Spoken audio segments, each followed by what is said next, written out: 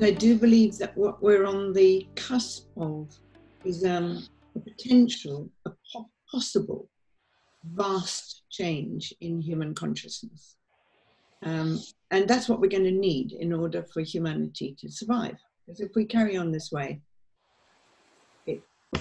it's not going to, the planet will go on quite happily, but humanity will not survive.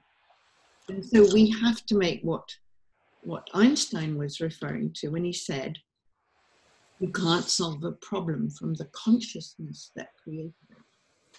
So it's our job to up our level, not just a little bit, but a huge amount, to up our level of consciousness.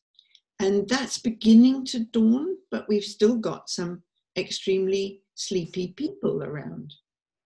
We've got some clowns, we've got some, archaic thinkers around, and that's normal. But all those of us who are beginning to be alert to this can do is do our best to share what we know, to share our experience, to share it more and more at levels where it matters. And that includes the armed forces, who are now very, very alert to this. I'm very inspired by what's going on in some parts of the British Army training, where they're actually using Gandhi as,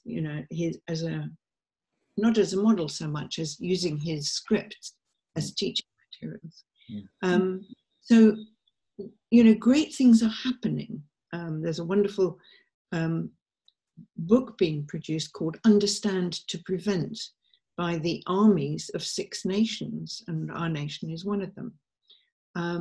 And so there's lots going on, but if you look at the daily news, you wouldn't think so, because, as you rightly pointed out, Tom, the media lead with what bleeds. If it bleeds, it leads, and they're not so interested in telling stories of people like Chris Hughes, or even the daily incredible work that's going on at grassroots level in the Congo, in Zimbabwe, in Pakistan, where huge changes are being brought about by local people using their own courage, unnoticed and often unencouraged. So that's what Peace Direct does, is to provide them with media coverage, with capacity building, and with small amounts of money to help them do what they do. And these are the unarmed heroes of our time. Well, I must say, what Greta Thunberg is doing really, really excites me. It really does. And I love her rebelliousness and her stance, challenge. Uncompromising truth. It's wonderful. Yeah, and just, it's such a graphic demonstration where you get people just saying, well, she should be in school. And it's like, wake up. And we should support all the British kids who are copying her now. I mean, it's great. Rather than saying they should be in school, no, they should be calling their leaders to account. That's what leadership is about. It's about participation. And to tell them they should shut up and go back to school is ridiculous. Utterly ridiculous. And it's the wrong direction. We should be encouraging our young people to uphold the standards that our leaders profess but don't act on. For the most. I would quite like to bring in the feminine now, because in some respects I think you can talk about these qualities and these attributes of a new leadership without attributing them to the feminine, like listening and understanding and compassion and intuition. But sometimes I think it's helpful to be explicit about things in the hope that they solidify the understanding or make some sense on a feeling level. But I know that it doesn't resonate with everyone, so I just wanted to put that out there first. But I suppose for us and for me, these qualities they do come from the feminine. They need to be very much supported by the masculine, by, you know, that confidence and strength that we can draw on from our masculine. But there are some that would say that we're out of balance in the world because we've been repressing the feminine. So it's looking at our own kind of inner feminine and masculine, but then within the cultural narrative of how we view the feminine. And so very often when you even bring up the feminine, it's like, oh, but that's weak, or it's perceived as negative. So how do you feel about that in your work? Are you explicit about talking about those qualities of leadership as feminine? I mean, I know that you have started your Rising Women, Rising World project. So this is something that weaves through your work as well, but could you just tell us a little bit more about it from your perspective?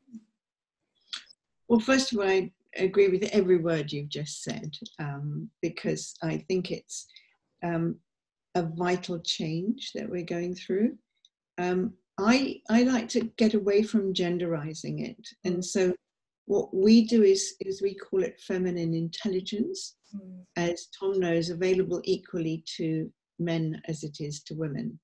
So it's not something that women are better at than men. Women are probably more trained to do some aspects of it, but men are just as good at those qualities you've enumerated when they put their hearts and minds into it. And so feminine intelligence, we call it FQ, as in IQ, EQ, FQ. And it's that intelligence that will make our world safer if it can be adopted, and not seen as weak and manipulable.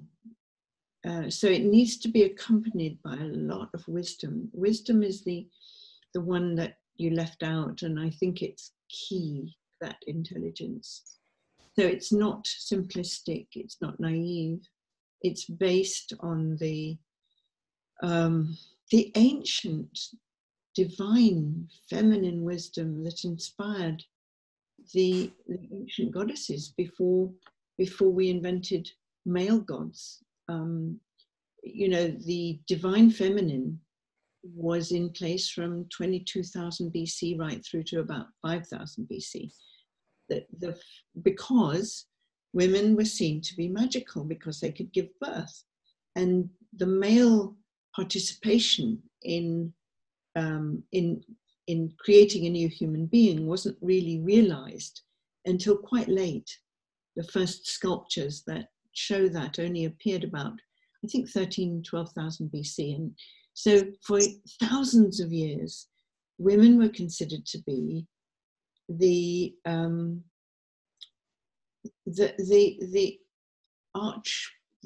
great power, because they could do this magical thing, give birth to a new human being, which is what the human race obviously needed.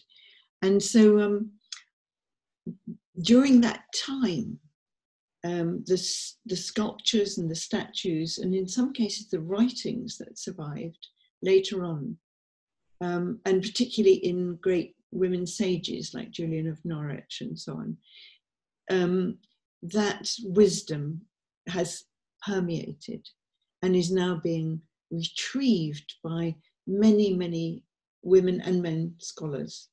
And the greatest of these at the moment actually is British. She's 86 now, and she's written fantastic books about the divine feminine and bearing, and all based on historical and archaeological finds.